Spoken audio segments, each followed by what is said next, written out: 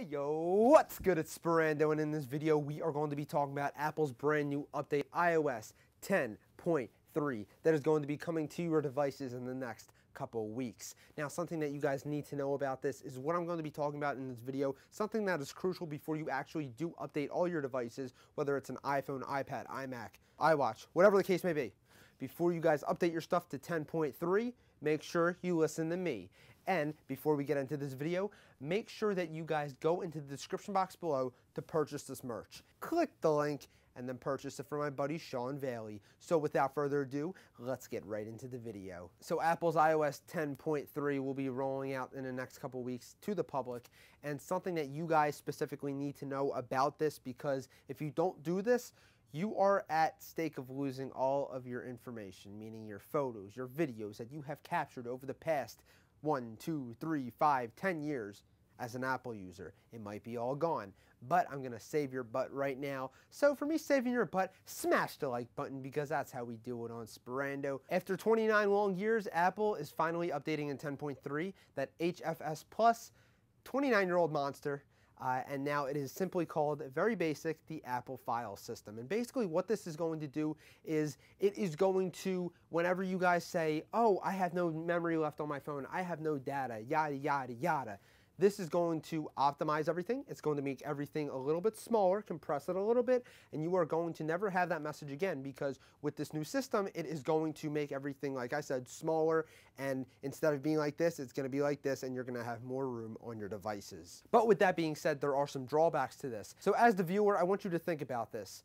In the last 5 weeks, 6 weeks, how many times have you backed up your device?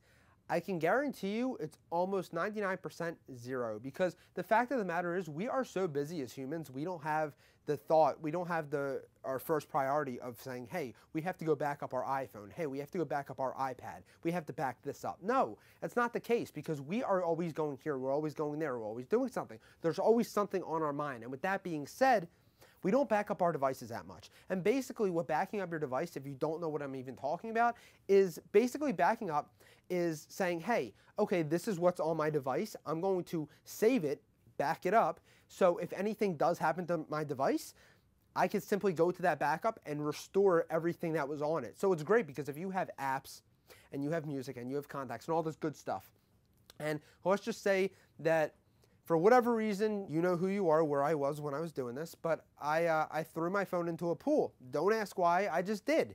It was a spur of the moment, but I got a new phone and it's okay.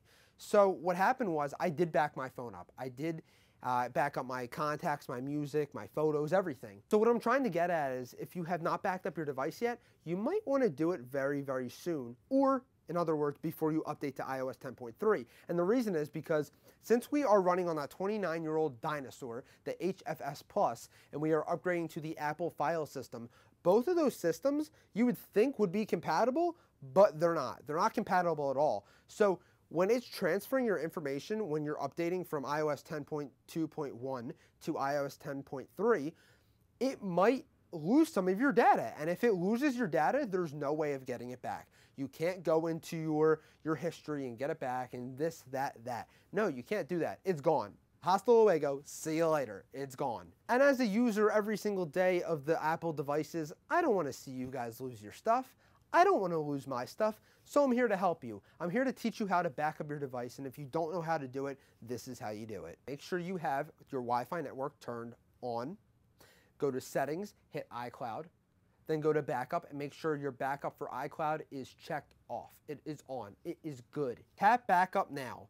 Stay connected to your Wi-Fi network until the process completes. So you could actually update from your devices. You could update from your iPhone, your iPad, and you could update from these things right there. You don't have to go to a computer. So if you don't have a computer near you, that's okay. You could back up straight from your device. If you tap Settings, go to iCloud, hit Storage, and then Manage Storage. It should say that your phone was backed up at this date and this time. And then you should know that, hey, the backup went through, the backup process is complete. Now onto the second way, how to back up with iTunes, which I believe is the more reliable way, but you guys could do either one, either with iCloud or with iTunes. I know how to do it with iTunes, but I'm just going to read it off this paper so I give you guys the exact 100% information that is correct. Step number 1, open up iTunes and connect your device to the computer.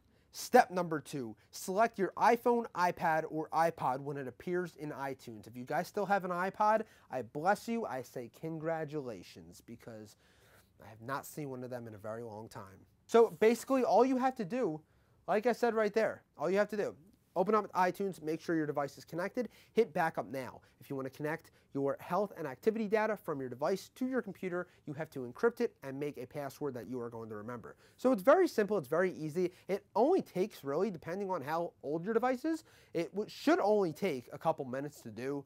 And if you guys have a couple minutes, it might save your butt in the long run, because when you do update to iOS 10.3, you won't lose any of your contacts, your photos, anything. So if you guys enjoyed this video and this was helpful, you know what to do. Smash the like button, hit the subscribe button, join the family if you did not yet.